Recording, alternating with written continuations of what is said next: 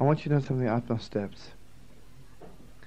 There is such a thing of knowing God's will, and there is a deeper thing of dealing with God, knowing God, who He is.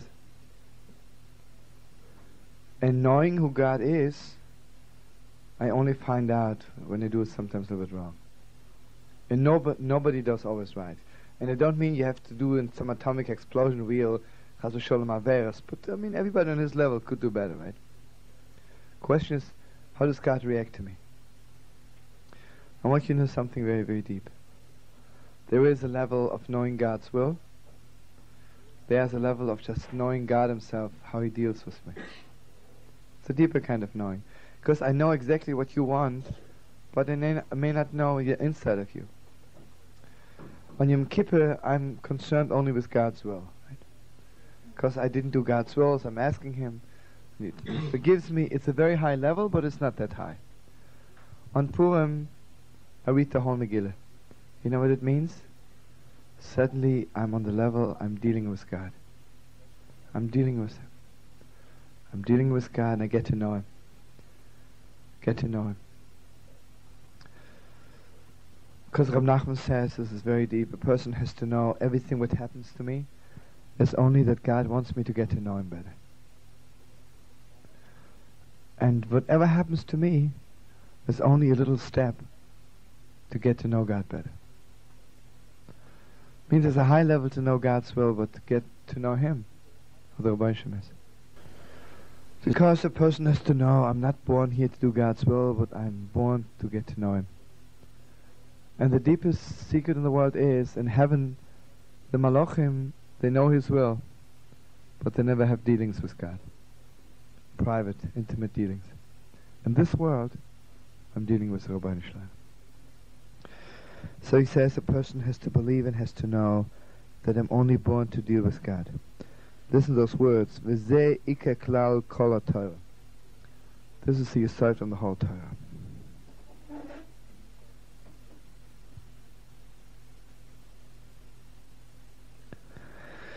He says the greatest evil in the world is, evil tells you that whatever happens to you is meaningless. Get it over, get it under with, but it's meaningless. Everybody knows that Asher kolcha b'derech, the Midrash says, the molek comes v'loshen mikre. The greatest evil is when people say, it just happened. That's the utmost of evil. And the holiest of holiness is to know that nothing happens. Everything is a tremendous plan.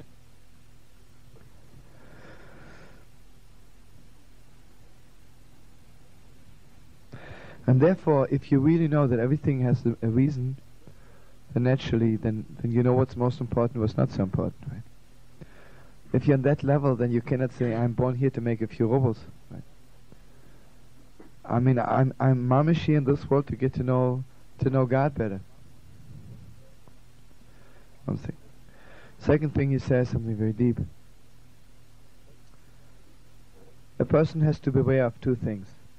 The first thing is to push too hard forward. Don't push too hard backward. Push forward means if the time of redemption isn't here yet. You're not ready yet for complete salvation. You're not ready yet to be on the highest level. Don't push it. Don't push it. God knows you want to be a high tzaddik. Wait. Don't push forward. Don't push backward is when the great moment comes and God wants to make a tzaddik out of you, don't push backward. Listen, I'm not ready yet, you know. I want to wait. I don't think I'm ready yet. You know, imagine someone comes to you and says, listen, you want to learn a little bit? Say, no, I'm not ready yet for learning. What do you know what God has in store for you, what God wants to teach you, right? So what are you pushing backward? Then imagine you want to learn so badly, nobody's there to teach you. Don't push forward. It's okay, you know, tomorrow. So, what do you need for this? To reach that level, you need what the Rambam calls tamimus, wholeness. Wholeness means to know exactly, you know, how hard it is. On one hand, I have to be always ready to open my gates, jump in. On the other hand, I've always to be ready to wait. On one hand, I'm waiting. On the other hand, I can't wait. This is the deepest secret of life. To know exactly when to wait, when not to wait. And actually, on the deepest level, the holiness of Yidden is that we have the strength to wait, and also we know exactly when not to wait, which is the deepest secret of life. Tell you something very deep. Between people also, it's a very strong thing. Sometimes someone does you wrong. So you want to jump up and tell them, wait, now is not the time. And again, sometimes someone does you wrong and you have no right not to tell. You have no right to wait. You got to tell them on the spot. With children, it's even deeper. Because when you want to tell children what they did wrong, has to be a very high minute. Because if you tell them chas v'sholom, you knock them off, you knock them off. You have to tell them in such a way that you don't knock them off. You know, when you tell children what they did wrong, it's not to rebuke them about the past, it's just to give them strength not to do it again, right? It's an injection, right? You know, if someone gives me injection, I hate to be prost, but there are certain places where you put the injection, right? Someone puts injection in my socks and my shoes and my shirt and says, listen, you wear the shirt, let me put the injection in there. That's very sweet, but it doesn't have to be, you know, in my body, inside, right? You have to know exactly where to make the injection, how to make the injection, you know, without hurting. So this is tmimis. But the truth is, in order to know this secret, absolutely there's no way, there is no yellow pages, there's no schedule to tell you. The only thing is you can daven, mamash, you have to daven and pray so hard, please Rabbeinu Shlalem. Let me do it at the right time. Let me not push forward, and let me not push backward.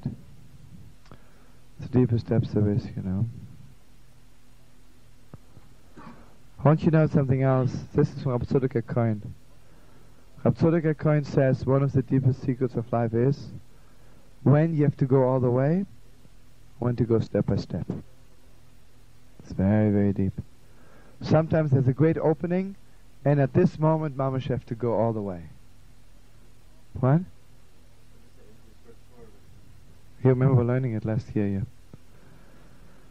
yeah. So he says like this: when the opening comes from heaven, go all the way. The gates of heaven are open, go all the way. When you work on yourself and you open the gates and go slow. Tell you something very deep between people, it's so strong, you know. You know? I tell you, sometimes, let's say, Baruch Hashem, now I'm married, but you know, let's say before I was married. You know, sometimes you meet a girl and you like her. So you think, mamash, you know, maybe I should marry her, right? So you want to walk up to her and say, listen, I want to marry you. But it wasn't called for, right? Go step by step, you know. Sometimes you meet a girl and you got a mamash propose to her right on the spot, right? It's a very deep thing, you know. Most of the time we do it wrong, you know. The girl we should propose to, he says, listen, I got to get to know her, you know, this new thing now. They have to get to know each other. But sugar, or you get married or not, right? And sometimes it's really, you got to get to know each other, right?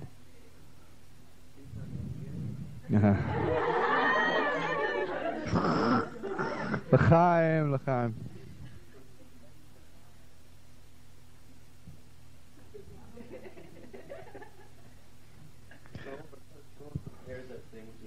Mitzrayim, it's his Mitzrayim, yeah, it's very strong.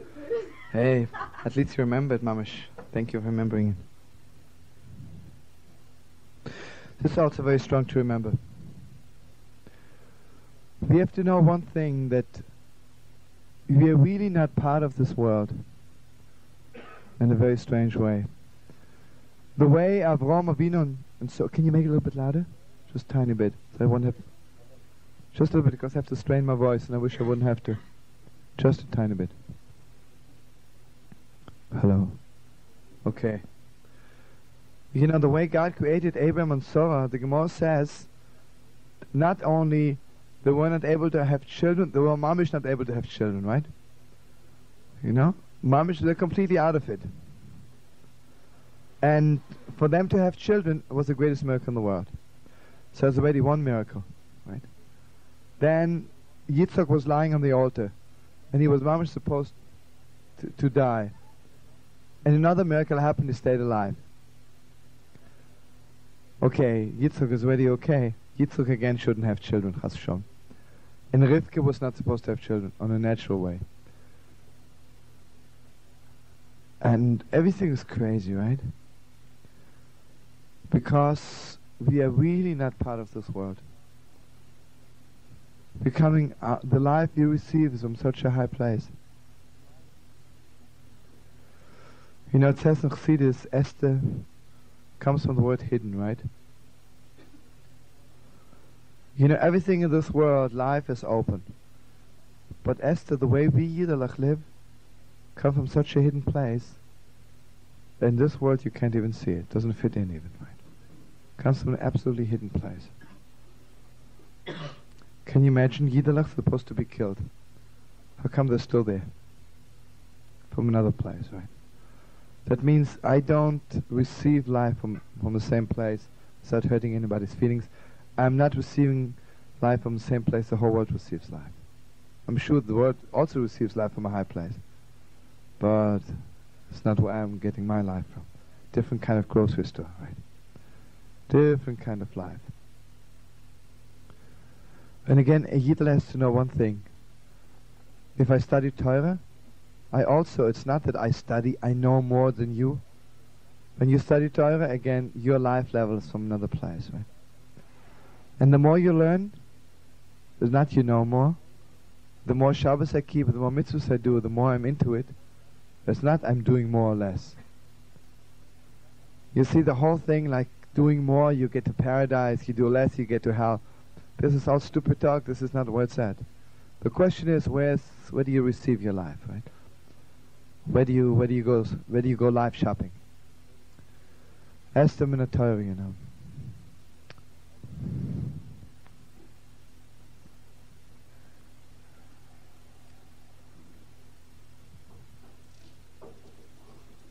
Yeah, that's one more thing. What's going on here? This is Reb Nachman, a few sweet things here. What? לא, זה לא ספר הליקוטים. זה ספר המידות. זה לקוח מספר המידות, כן. חבר'ה, let's not